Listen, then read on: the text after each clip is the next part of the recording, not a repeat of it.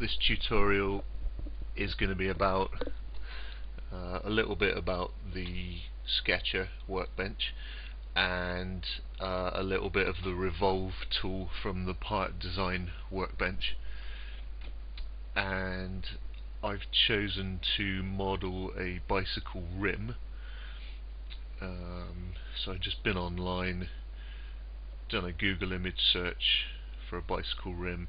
I'm going to base it on the DT Swiss 5.1 rim, which this is a profile of here. It's going to be similar to this, but not the same. So, quick Google search, I found some tech specs for the DT Swiss 5.1 rim. The critical number here is the ETRTO, the 559 by 21. If we look online, here's a description of it. The first number is the width of the tyre, so that 21 is the width here, the inner rim width. And the second number is the bead seat diameter, so the diameter from where the tyre bead seats on the rim. So knowing a few numbers like this, we can create a fairly accurate representation of a mountain bike rim. Okay. And as for the version number of FreeCAD, I'm using a daily build, so it's 4689.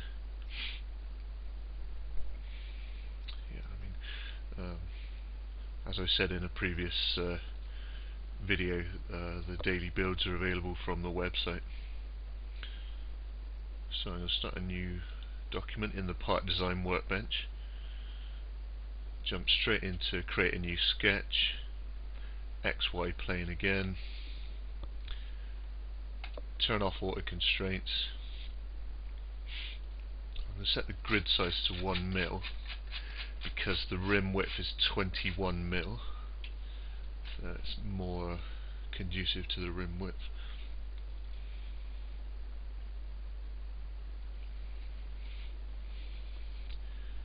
And I'm just going to roughly copy this rim. I'll start by only looking at half of it.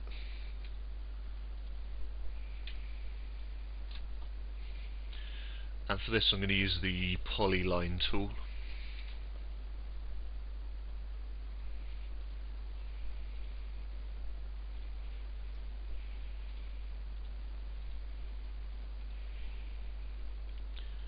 So I'm just basically sketching out the rough shape.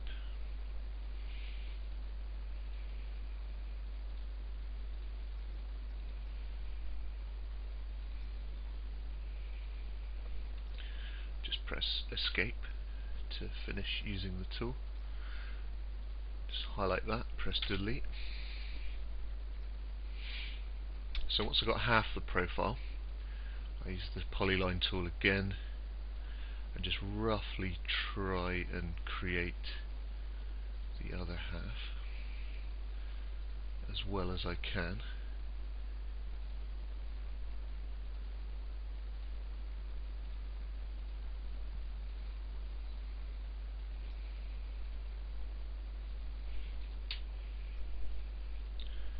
Get rid of that line.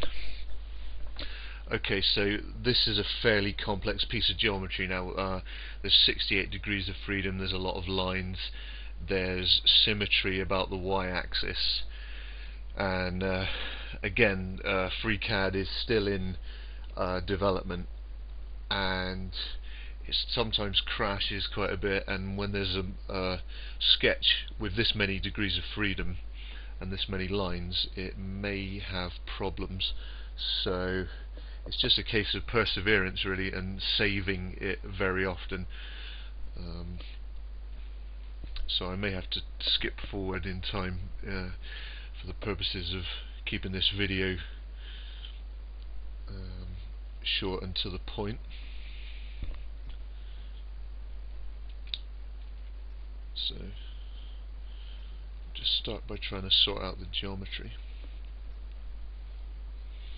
Oh, and if I let's create a line. I'm just going to create a construction line. Make it vertical.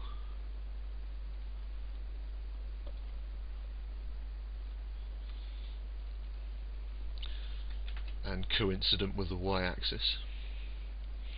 And if I left click on it and choose toggle to or from construction mode, I can turn it into a construction line.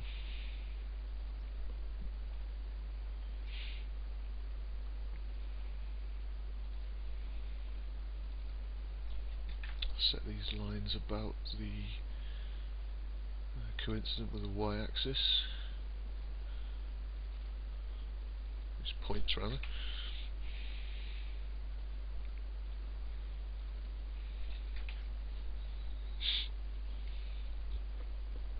And now, as I say, as this is mirrored about the y-axis, I will mirror all of these points.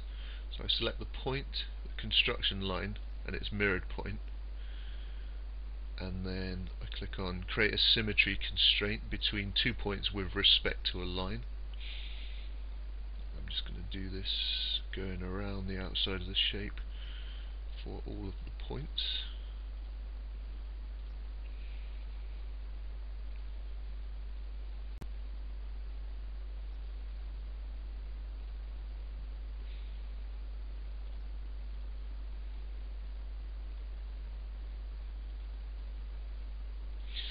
It gets a bit fiddly.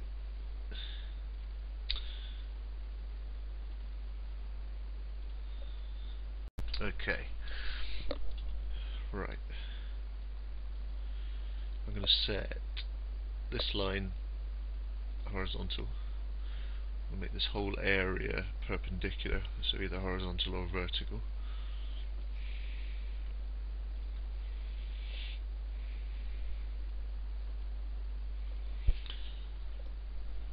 And there's no need to do the other side, of course, because it's mirrored.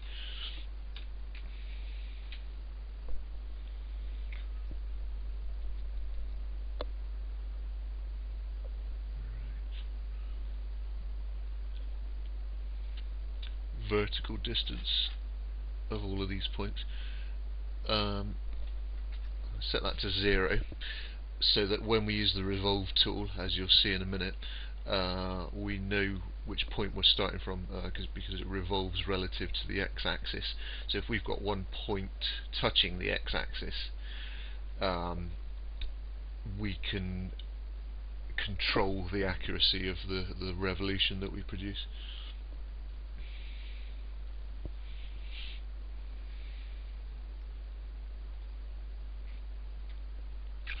I'm not going to use a vertical constraint. I'll make that relative with a distance constraint.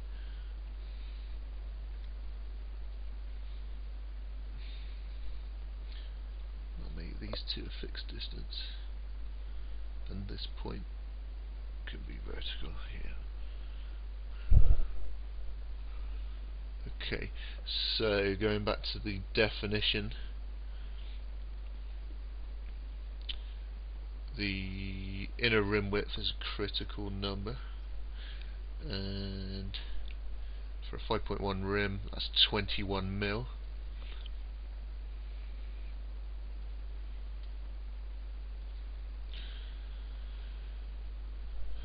So, because it's mirrored, again I'm only doing one side, so I'm going to need minus, what am I doing? Yeah, that's 21 mil.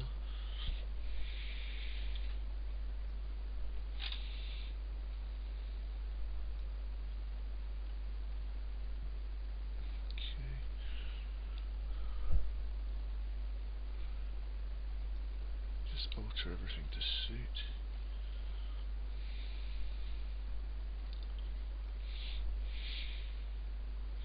Just have a look at the rim.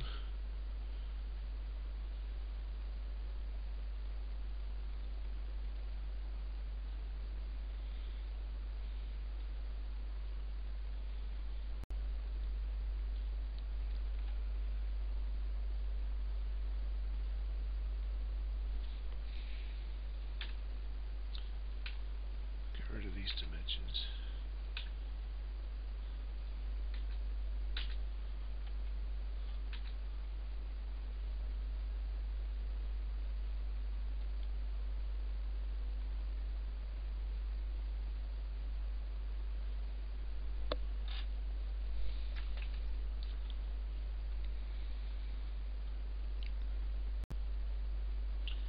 Right, I'm going to set these.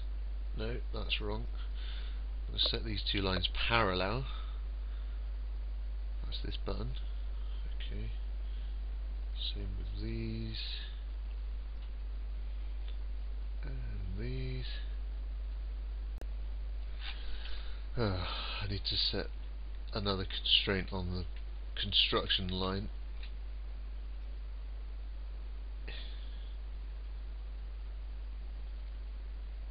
No.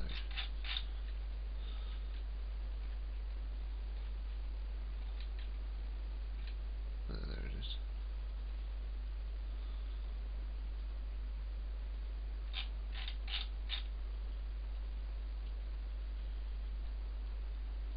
Just a length constraint. Almost forgot that. Otherwise we would have ended up with 1 degree of freedom left at the end. Okay.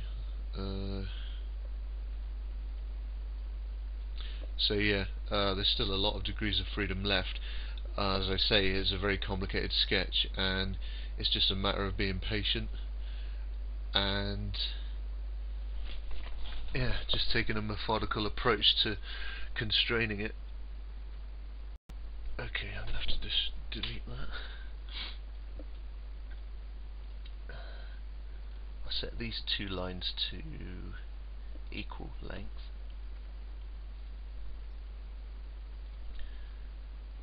Add the parallel constraint again. Mirror constraint rather.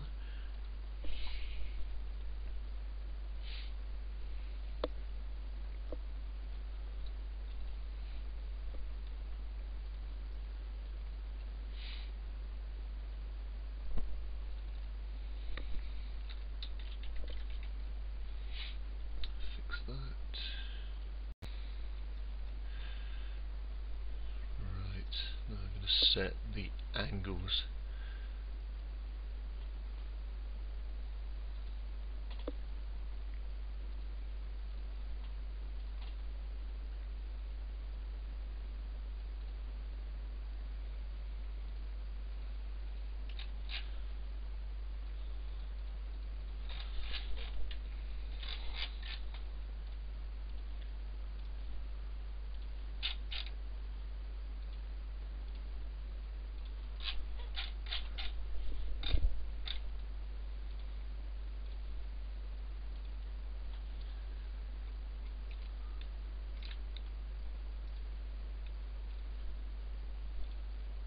Yeah, that's what I thought. So any occasion where you have conflicting constraints, you've obviously got to delete one of the constraints to fix the situation.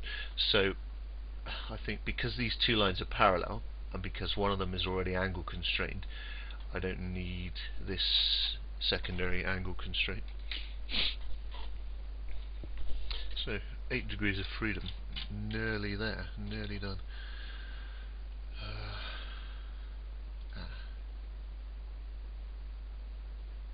I'm not sure. Yeah, no, that's wrong.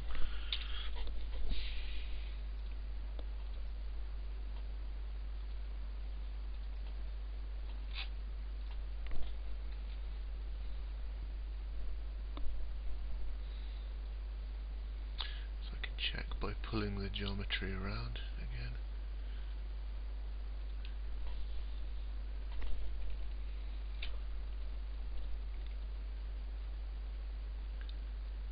I can still move.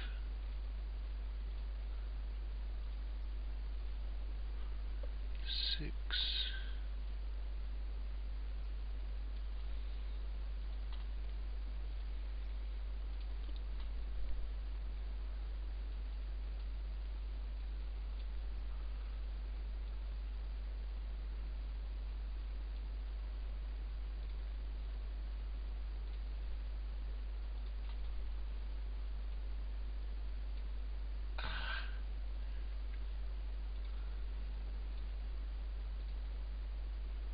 3 degrees of freedom remaining. It's going to be hard to find them.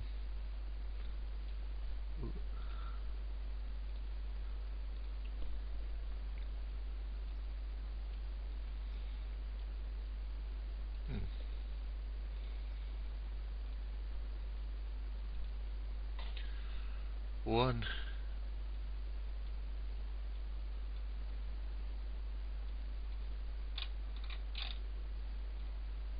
Ah, it's the construction line.